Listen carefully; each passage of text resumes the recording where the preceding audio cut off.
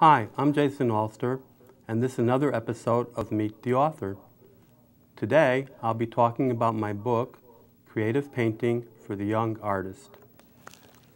In the book, it deals with painter's block, distill the fear of painting, artist statements, the creative process, thinking positively about paintings, brainstorming for ideas, how to choose a subject, knowing your subject and be selective, define the essence of a scene, artist mode of seeing gazing, composition, creating interest, focal point, linear perspective, painting techniques, color personality, relaxation exercises, imagination exercises, ideas for creativity, a critique checklist, and my own artist statement.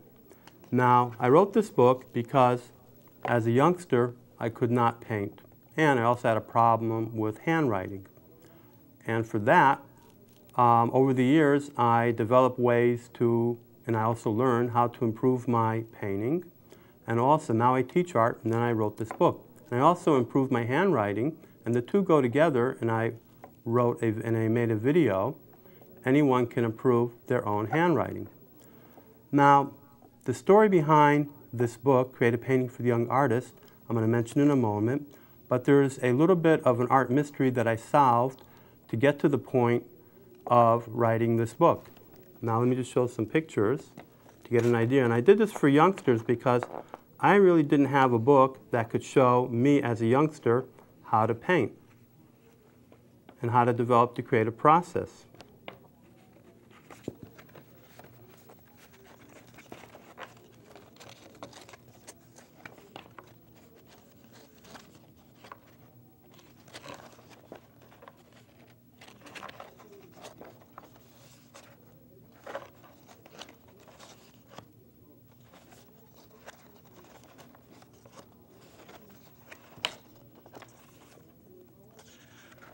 Just to get an idea of some of the things that are in the book.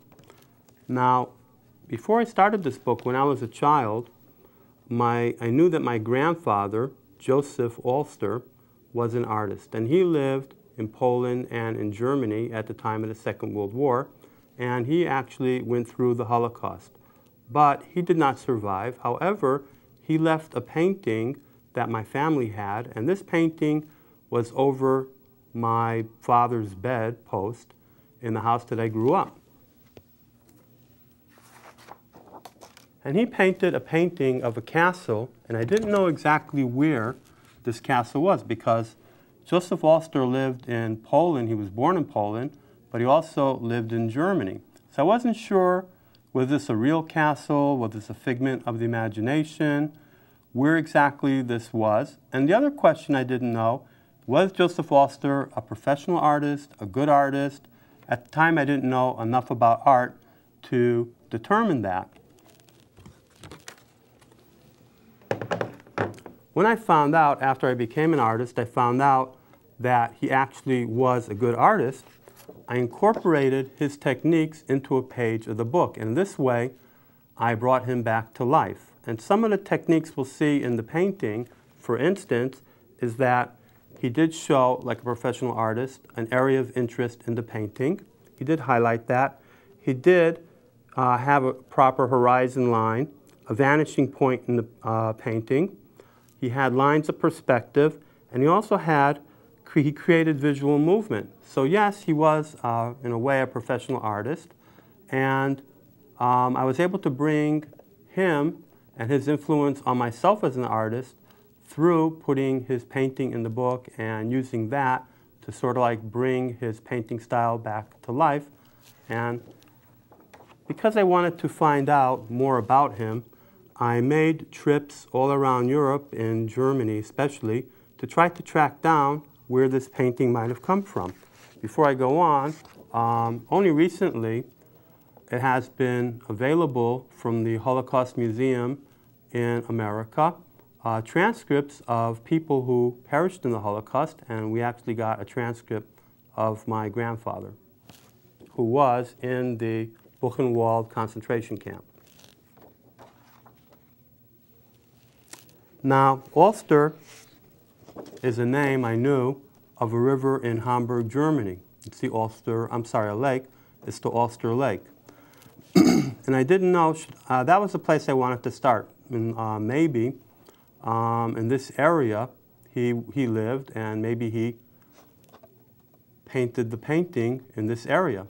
So this is a picture of the Alster Lake in Hamburg, where I started to try to find out what's going on. And what I found out is that there actually is a Castle Alster, an Alster Tower in that area. And we see here in this photo, that's a bolt castle with the Alster Tower. But that doesn't look like the castle in the painting. So that wasn't it. And different trips that I stopped over in Germany, because I lived in Israel, and I would go back and forth between American Israel, and I would stop over in Europe on different trips, and also made some trips to Europe. One of the places I stopped in, traveled around in Germany, was near the Neuschwanstein Castle. And here's a picture of myself in the mountains in Bavaria near the Neuschwanstein Castle, which we'll see is the Cinderella Castle, more or less. That's what it's known for. Looks like the Cinderella Castle. A beautiful, beautiful castle, but that is not the one in the painting. So I had to keep looking. Coincidentally, in that castle during the Second World War, a lot of the paintings that were stolen during the Second World War were hidden in that castle and freed by the Allies, of course. And there was another type of style of German castle in that area. And again, that doesn't look like the painting. So I had no idea what was going on. And I kept searching, and the years passed by, and I still couldn't find the castle. Then one day, my daughter, I was talking to her about our roots in a book that I was writing, Leaving Home, Going Home, Returning Home, a Hebrew-American Sojourn in the Land of Israel. And in this book, I actually talk about my travels. When I went to Germany, I had to make a decision if I wanted to go back because of the Holocaust. In the end, I did, and meeting different peoples that lived there and my experiences.